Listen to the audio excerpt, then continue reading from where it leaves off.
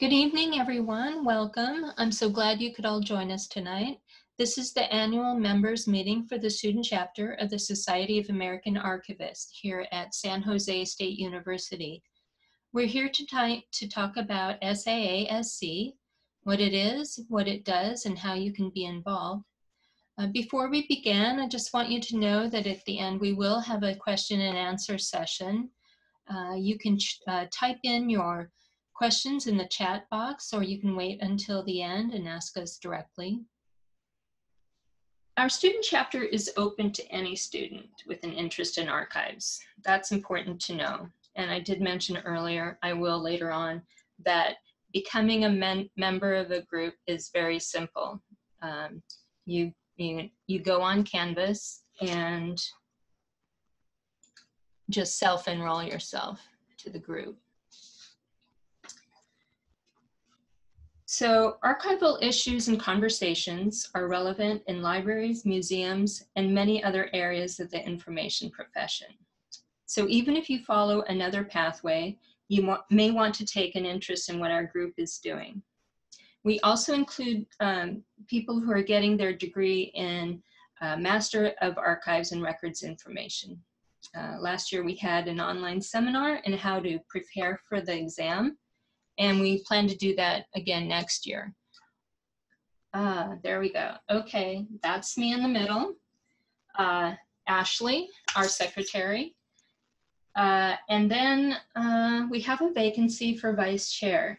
We only have 3 members on our executive committee, and I was actually elected vice chair last spring.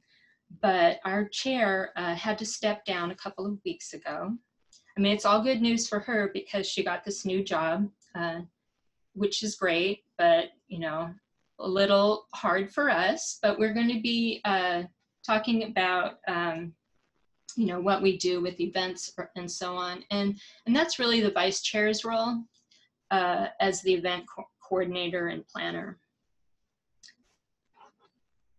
So let me move on. Okay, I do want to recognize Lori Lindberg. She is our faculty advisor. She couldn't make it to our meeting, but she's been here many, many years, well, 18 exactly, as a lecturer in the iSchool. And Carly, you're there, right? Hi. Carly's with us. Hello, she's the new University archivist, and that is so exciting. Carly, if I can invite you to say a few words. Okay, now that I got help making my mic work, you can hear me? Yep. Yep. Okay, so I just, I'd asked, well, start with, I'm not only the university archivist, but I'm actually the first full-time university archivist that San Jose State has had. So I have a big job ahead of me, but a really exciting job. And one of the things that I really want to make sure I'm focusing on is documenting the work that student organizations are doing. And that was one of the reasons that thank you. That was one of the reasons that I wanted to sit in on this meeting and be connected to the SAA student chapter because, well, you are a student organization. And so I'm hoping you can give me some insight into that experience here. But also I'm hoping there might be opportunities for archive students here to be involved with the process of figuring out how to document all of the great things that are happening across campus. So I'm very excited to be here. I'm also happy to be a resource, having just graduated with my MLIS, been through an online program, and survived the job market. I'm always happy to be a resource. Finding internships or any resume reading, any advice that anyone in the group might need. Yeah, we're so happy about that. It's really exciting for us, a real university archivist for our university, and that you're new, so I understand you have to develop a whole program from the ground up. Yes, the main goal of my first at least 3 years is going to be establishing a records management program. The university CSU system actually has a records retention schedule, but I reviewed it, and the only documents that are required to come to the archive are from the Office of the President. And I think there's a lot more important things. Obviously, those documents are important, but there's a lot more important things happening, or additionally important things happening on campus. So I'm hoping that to develop a program that will involve, just documentation from more corners of the university's work coming to be available in the archive. Yeah, well, we look forward to hearing more. And you did say you were open to having an online event like this and talking to us?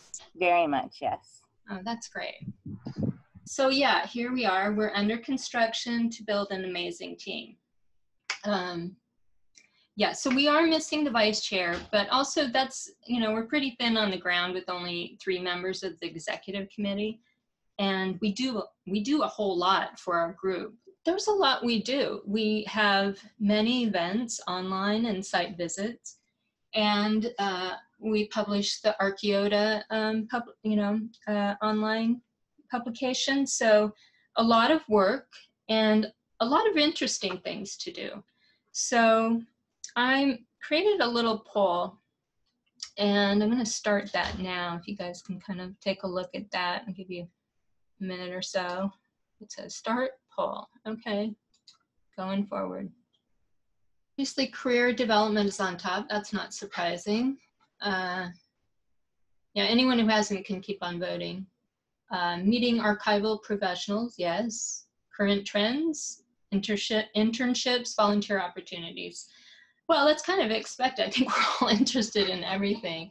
And we're going to try to, accomplish all of that and give people what they need for their interest. So definitely meeting archival professionals.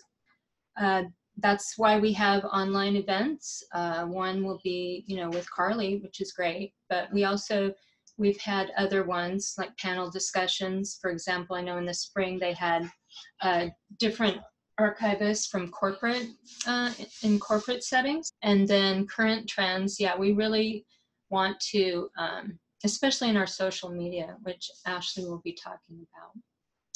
And internships, volunteer opportunities, that's the other part of social media. We really want to, the big purpose of that is to get people connected. Not everyone can monitor everything, but, we intend to monitor things. And then when things come up, post them, and if you follow our accounts, that you'll have that information.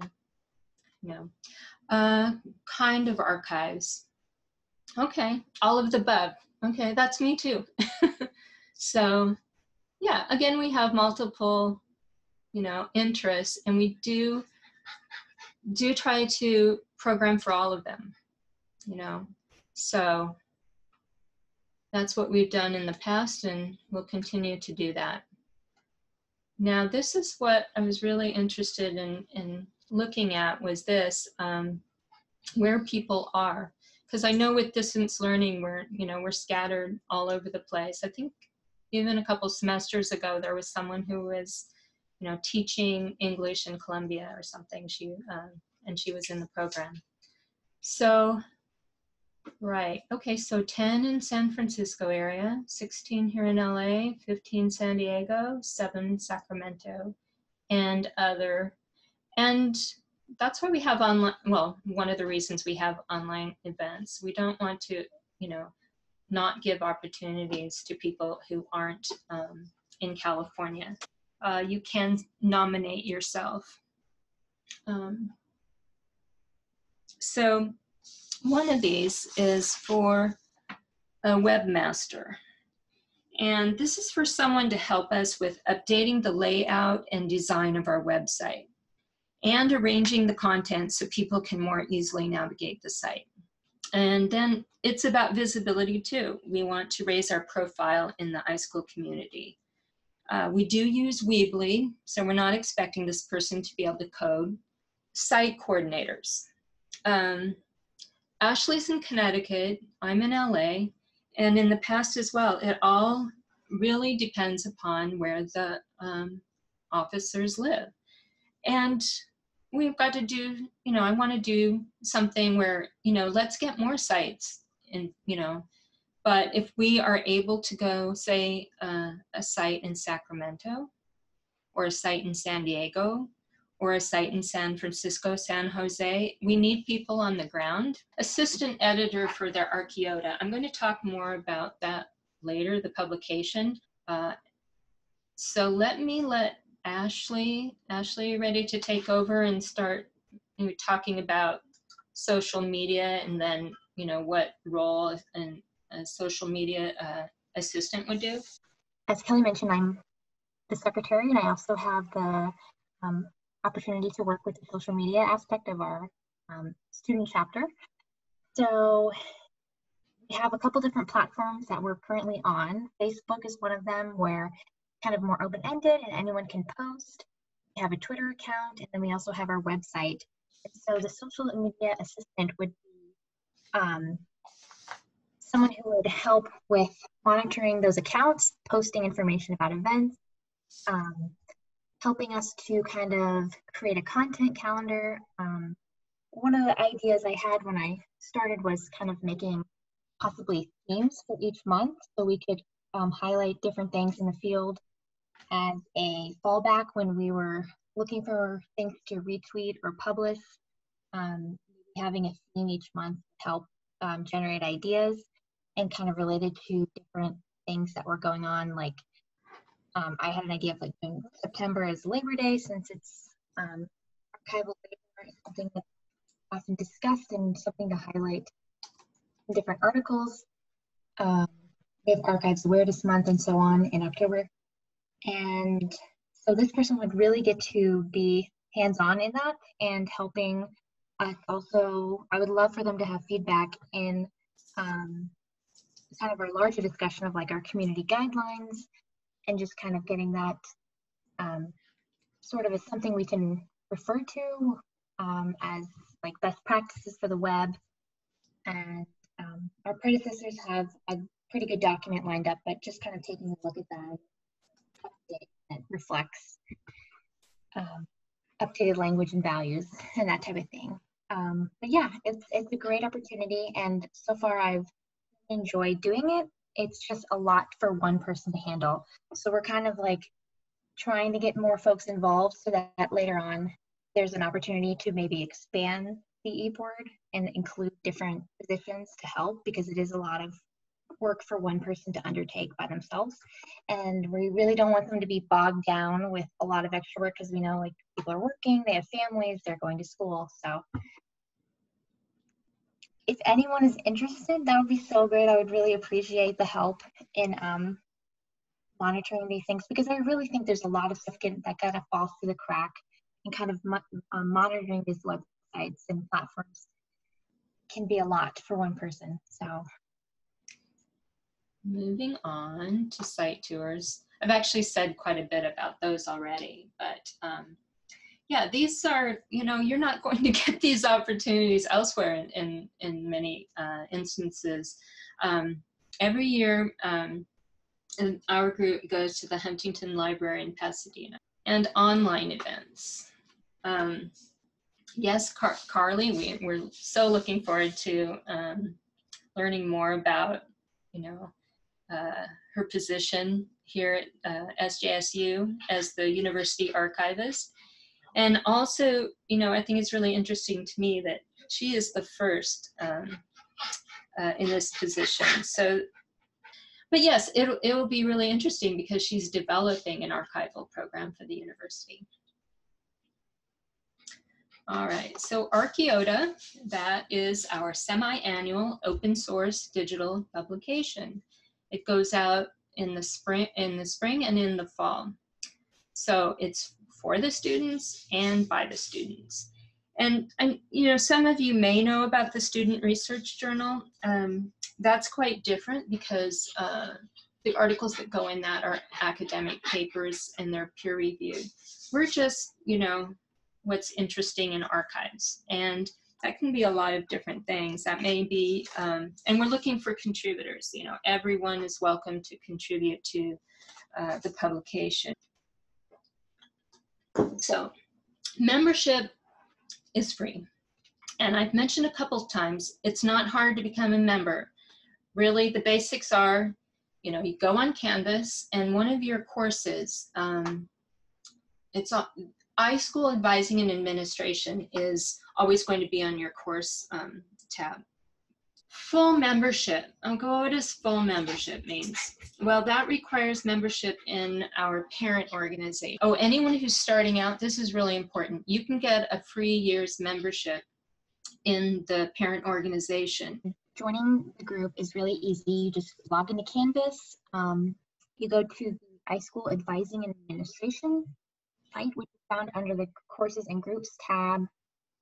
Select People from the menu on the left, and then click on the Groups tab at the top and find SAA in the list, and then just click Join, and you're a member of SAASC.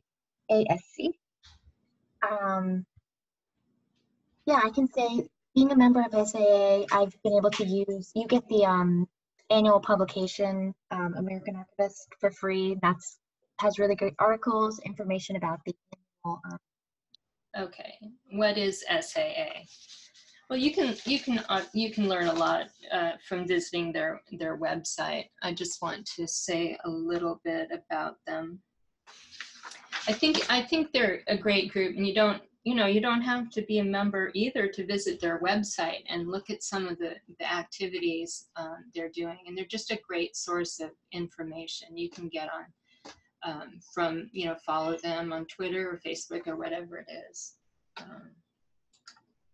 And more to the benefits of the SAA, they do publish a journal, the American Archivist. You get a subscription for their newsletter.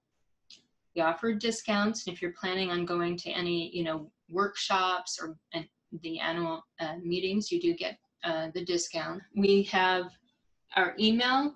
Anybody with any questions about anything we said tonight, anyone who wants to talk about, what are the positions, what are you looking for, and what, anything more about them.